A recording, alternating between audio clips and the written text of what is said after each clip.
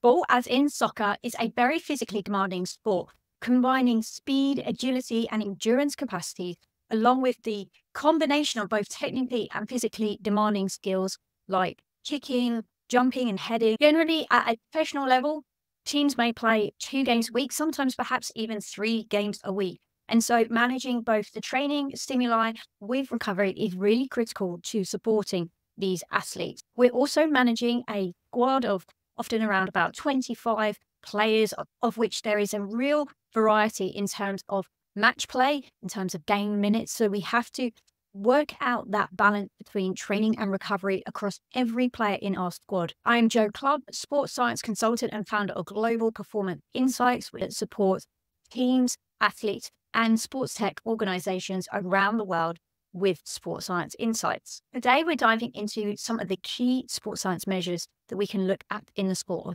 football. I want to thank Output Sports for their sponsorship, and we're going to be using examples from their technology and their software to illustrate some of these measures.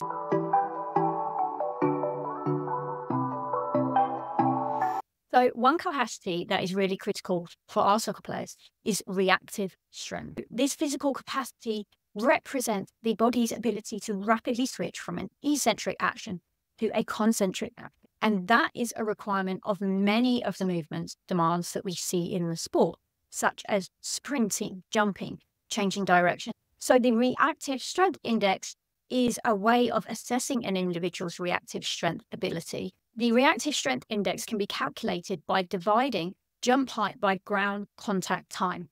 We want to understand how much time in the air an athlete can generate with as little as possible ground contact time.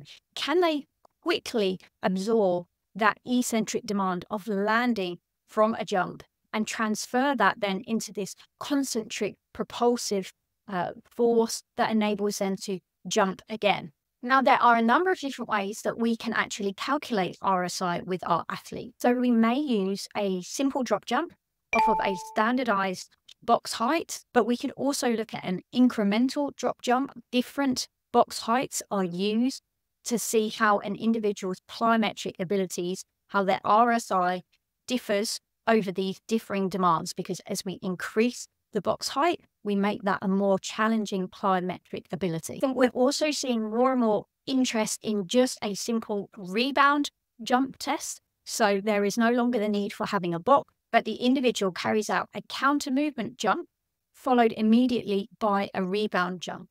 So this then still allows us to look at that ground contact time against the jump height in the rebound jump, but we're removing the need for a box. There is also the 10-5 testing option, which starts with a simple counter movement jump, immediately followed by 10 bilateral repeated hops. From that, the 5 best reps out of the 10 in terms of RSI score are averaged to give the individual their score. So we have a number of different testing options, which you can select from depending on the capabilities of your athletes, as well as perhaps the time allowance that you have for testing. In terms of benchmark data, Eamon Flanagan, in collaboration with Output Sports, proposed this normative data guide for RSI based on data available in the literature, along with his own experiences.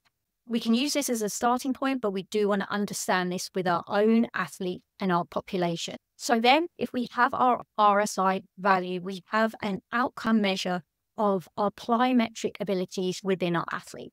And that can help guide our programming through the course of the season, particularly in those athletes who really could do with improving their fast stretch shortening cycle abilities. Another measure that matters in soccer is velocity. Now, I also talked about velocity-based training in another video in this series about American football, so NFL football.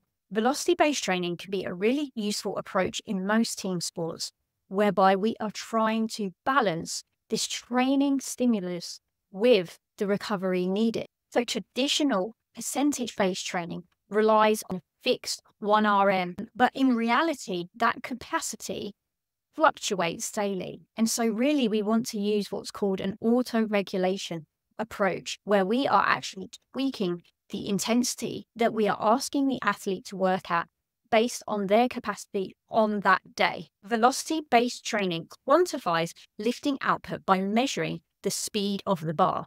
This information allows us to understand the intensity at which the athlete is training, because as the load increases, the concentric velocity of that movement decreases in an almost linear fashion. With output sports, for example, we get this real-time feedback, which enables a few things. It can help drive intent in the weight room. Perhaps we have a leaderboard going to drive that competition between our athletes to see who can move the bar quickest.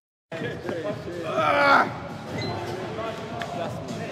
no need to mingle around here. The TV's there. Go check the leaderboard. Nah, he's tired. Stop. You're tired. Man, I just set records. Don't worry, man. You want a little competition? I'll set records straight, you know. Don't worry. Be careful, we've got what? 3 chances to try and beat me.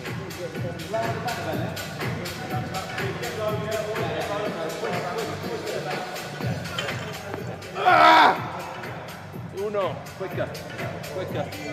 Looking good, man. Fast up. I'm more powerful, man. Yo, you're slowing down, if anything. Also, we can use it with this fixed load to understand where an individual is at on that day, to then adjust the loads that they're going to lift in the subsequent session. So we might do this during a standardized warm-up set, for instance, and then we can adjust their training load to ensure that they're working at the appropriate intensity for what they need that day, whether that is we need to push harder, as might be the case with substitutes who haven't played, or perhaps dial it back to recover.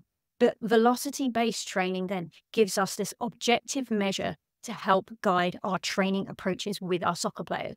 Output would really form the backbone of our programming for athletes. The system's so user-friendly that players are able to operate the system themselves. Where it might have taken a number of hours in a group of 20 athletes, it can now be done within 45 to 60 minutes by one practitioner very, very easily. Analyzing the data has become a lot simpler for us. We're able to access the data right on field. The best thing about Output is you get simple data and you get it straight away. Now, we know the importance of hamstring strength in soccer. It helps with both performance in terms of helping athletes with their sprinting, with their jumping, with their change of direction abilities, but also injury risk, because all those demands are really taxing on the hamstring muscle group. And as we know, there is a common occurrence of hamstring muscle injury in this sport. So we're also interested in trying to reduce the risk of injuries in that muscle group. And one of the exercises that has gained a lot of attention is the Nordic hamstring exercise, as well as potentially being a useful exercise as part of a very multifaceted, holistic hamstring prevention program.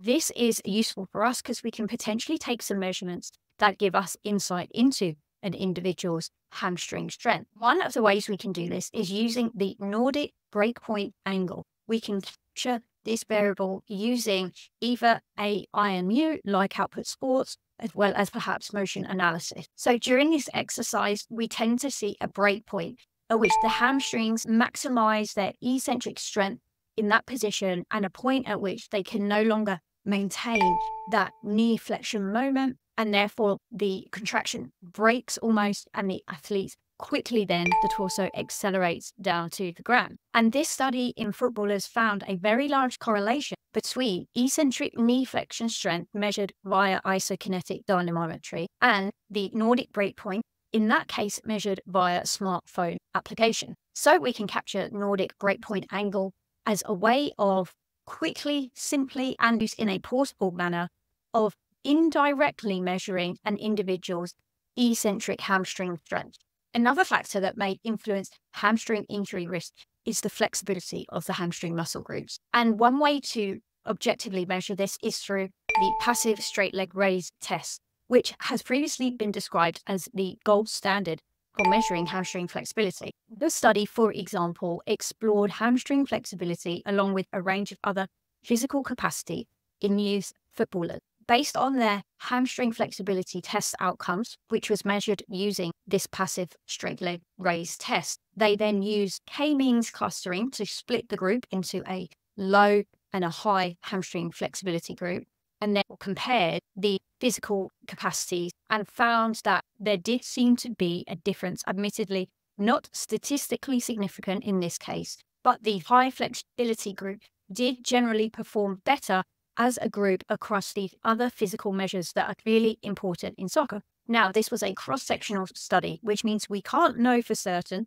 that the better flexibility caused the better outcomes in other physical measures. It's just a snapshot in time, but it may be a measure that we want to assess, particularly in our pre-season battery, and potentially track throughout the season. Here we can see an example of tracking the straight leg raise over the course of the season, but also the beauty of having data in one place through a system like Output Online Hub, whereby you can plot different metrics. In this case, we have both our hamstring flexibility and our hamstring strength measures plotted against each other. So we have a wide array of measures available to us in soccer. And today we have focused in on 4 particular measures that may matter in this sport to help guide our sports science support to soccer players. My thanks again to Output Sports for sponsoring this video, as well as our whole series on measures that matter, talking about the different measures and how they apply in different sporting contexts. Thank you for watching. I hope you found this video useful. If you did, please like and subscribe, and I'll be back again soon with another Sports Science Insights video.